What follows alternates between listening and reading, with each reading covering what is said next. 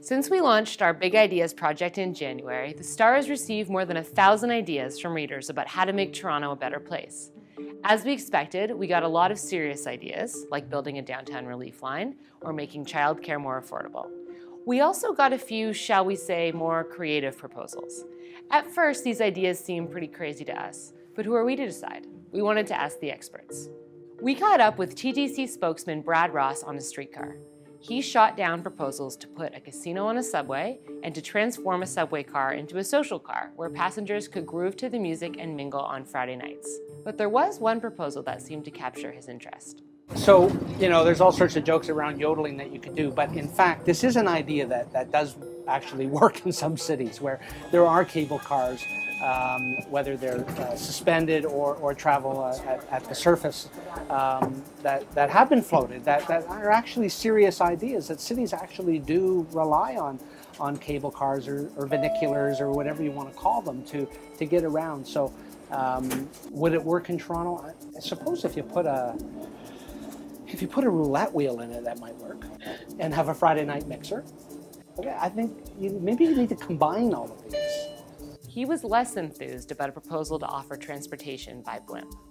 What do you think? One word, Hindenburg. No, I don't think so. Next. Okay. There were a few readers who proposed draining the harbor to make room for a new subway line and expressway. Brad had a few ideas about how to get rid of all that water. Buckets?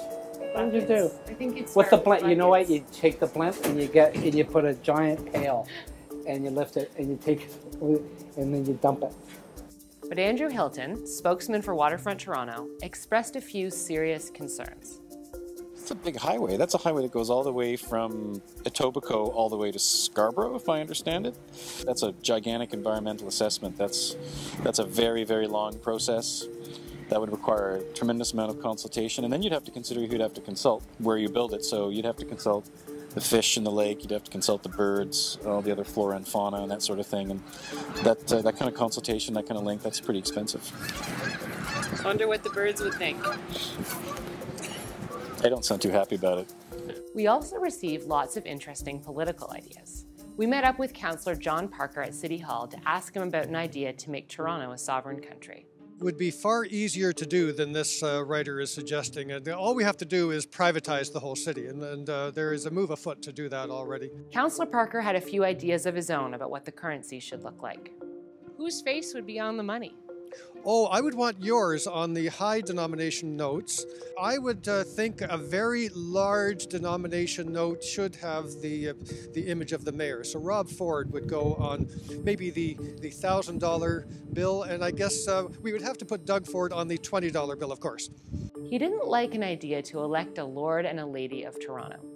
But if we want to elect two mayors, Councillor Parker said he has a much better idea about how to divide the candidates. What I would do is I would divide the population between those who are hopeful that the Maple Leafs will win the Stanley Cup this year and those who are not living in a fantasy world. We also wanted to know if these experts had any creative ideas of their own. It turns out they do. If money were no object and I had an unlimited budget, we're all about modernizing the... It's not standing in the way. I would like to see... I guess I could tell you this. One of the things we're looking at is teleportation. What I would do would be to expand the size of the press gallery. Toronto's largest bike path, the entire harbour. And getting people from A to B through teleportation. Becomes an enormous bicycle highway. I think there might probably be like a premium fare for something like that, where you come to a station and then suddenly you're at the next station. Literally the entire city would be able to bike in and out of the downtown on an enormous bike path that would be as wide as the harbour. Have you been in talks with the Starship Enterprise? No, you're making fun of me now, and I'm being quite serious. And I would give everyone in the press gallery a bonus and a raise. It's Battlestar Galactica. and I would increase the number of reporters from each of our media partners, and I would basically, I would at least double each one. Well, that's one idea we can get behind. For thestar.com, I'm Rachel Mendelson.